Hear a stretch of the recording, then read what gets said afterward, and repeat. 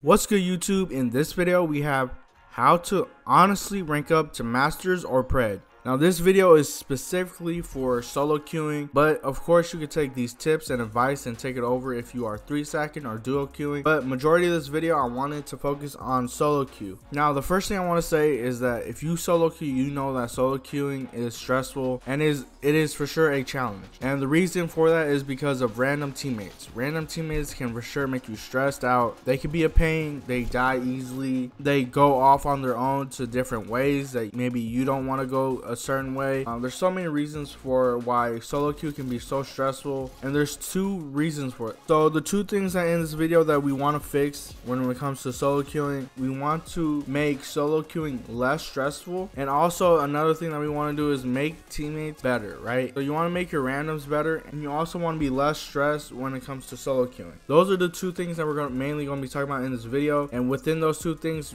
we're going to be talking about a lot of tips and advice within them. Now the first thing we're going to talk about is making solo queuing in ranked arenas less stressful. The first thing I have to say when it comes to this is you need to understand that you're going to win some games and you're going to lose some games. Now if you're someone who's 3-stacking, yes, you probably have a higher chance to go on winning streaks, because what you do when you're 3-stack is that you are teamed up, you're communicating, you guys are just, you could trust each other, right? When you solo queue, you can't, not every game can you trust your random teammates, and the reason for that is for multiple reasons, right? One, they may not care. Two, they may be new to the game. Three, they just don't care, right? They're just playing just to play. So to them, solo queue ranked arenas don't really mean much. So just understand, when you solo queue, you are going to win some, you are going to lose some. So don't stress off the games that you lose.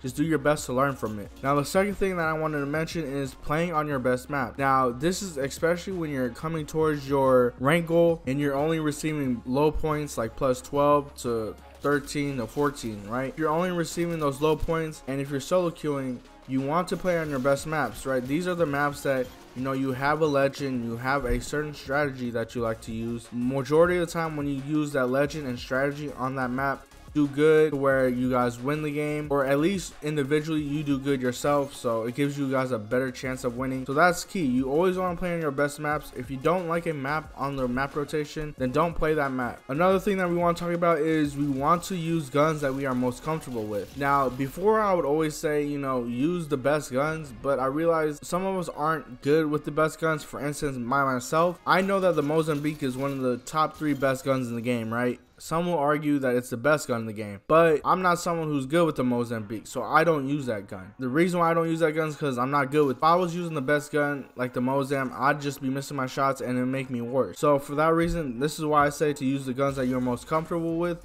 but are still strong. Another way to make solo queue less stressful is using legends that you feel like is going to help. So we said this earlier when it comes to the map and playing on the best maps that you play on best, but this is the same thing, right? When you want to choose a legend that you feel like helps the team out, this is going to help and make it less stressful. So another thing that's going to make arenas less stressful is warming up. Warming up in like the firing range or regular arenas is going to help you out a lot. One is going to help you with your aim, so when you shoot you won't be cold when you're playing the regular rank or when you're playing ranked arenas. So warm up as much as possible. For me, I'm someone who warms up at least 15 to 30 minutes in the firing range, and then I'll go play arenas. And then the last two things I want to talk about to make ranked arenas less stressful are switching servers, right? If you switch servers, this is the reason why you want to switch servers, is because one, if you find yourself playing against the same team and let's say you guys lose to them twice and you just know you can't beat them, right? Look, they maybe caught you on an off day or whatever, but just switch the servers, especially if you're someone who's solo queuing. If you're solo queuing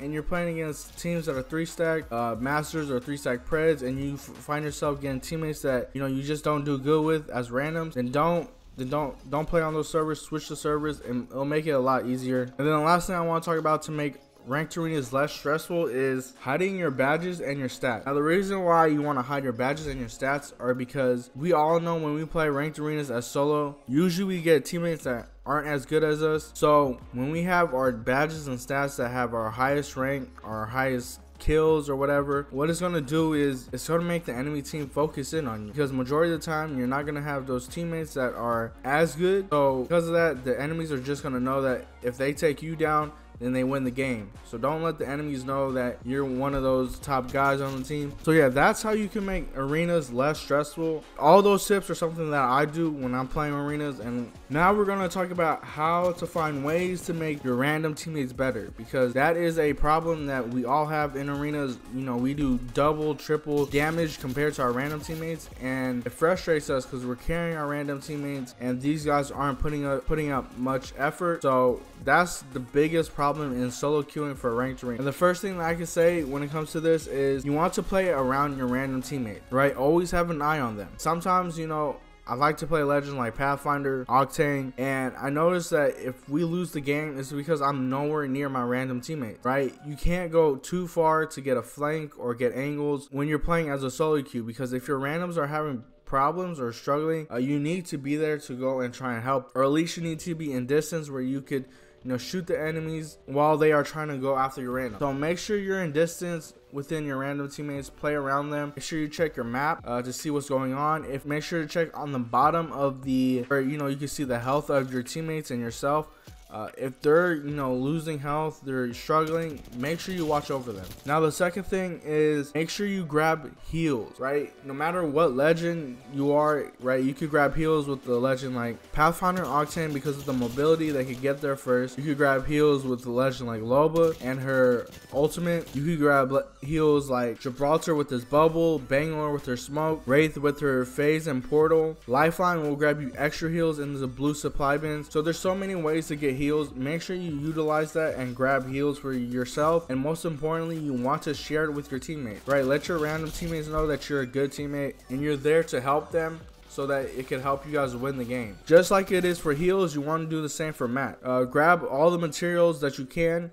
The more materials you get, the more stuff you can buy, and the stronger things that you could get when you're buying. So for instance, stuff like a gun, you could get a Mozambique hammers a lot better or quicker than the enemies. You could get the purple Devo compared to the enemies. You could even get a purple R301. I know that's very popular as well. So grab the materials. It helps you and your teammates with, you know, being able to buy things, and it also stops the enemies from being able to buy things because you grab the materials. And also another thing when it comes to helping your random teammates get better are, if it's early in the round, or if it's early in the game, like it's round 1 or 2 and you guys are about to win that round, and you know your teammate or you guys are about to win that round, let your random teammates get the free kill, right? That easy free kill. Maybe the enemies are in the spawn AFK, you guys already killed the other 2. Let your randoms go in there and, you know, get that free kill. It's gonna boost your confidence up, you know. And like I said, you're here to be a good teammate. You're gonna help them out a lot, and they're probably gonna trust you when it comes to later in the game, when it comes to communicating and pinging stuff, right? Because if you let them get those free kills or easy kills or whatever, they're gonna feel good about themselves. If they see that they're letting you get the free kills, they'll respect you more. That's another way. Another way for them to respect you is honestly just doing damage, right?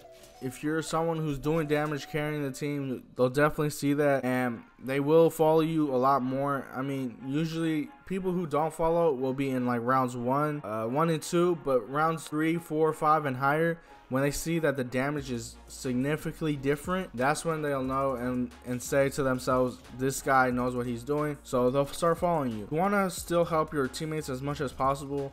Just grabbing heals, materials, letting them get the free kills. Those are easy things that you guys could do. Playing around the randoms and, you know, watching over them, angles. I understand those things may be a little bit more difficult, especially if you have a certain plan that you want to do, but at the end of the day, you just want to play as a team. Just remember, in ranked arenas, you know, it's a 3v3. You know, it's very difficult to 1v3 an enemy team. So just know that you need your teammates just as much as they need you, no matter how good you are. And just always have that mindset, you know, just it's a team game. And once you have that mindset, you know, you and your teammates, you guys are gonna be easy. You guys are gonna be, you know, flying through the games, flying through the ranks. It's just gonna be easy, and you'll look at solo queue a lot different. Solo queue will become a lot easier and less stressful. This is my video when it comes to solo queuing, you know, how to honestly rank up to Masters, Pred. This is honestly just how to honestly rank up to your rank goal, right? It could be Masters, Pred, Diamond, Plat, whatever it is, whatever your rank goal is. that's what this video is for. There will be videos where I do strategies with legend and map strategies. You know, that will be coming out on Monday. So look out for that one. With those videos, I'm going to be talking over it. You know, it's going to be like coaching, and the main purpose of those videos are to let you guys know like strategies that I do that win me games the most. So they're going to be, honestly, those are probably going to be the best videos to watch when it comes to learning how to rank up. But these are like tips and advice right here that we have for this video. If you guys like this video, don't forget to leave a like, comment, and subscribe. I'll see you guys on the next one.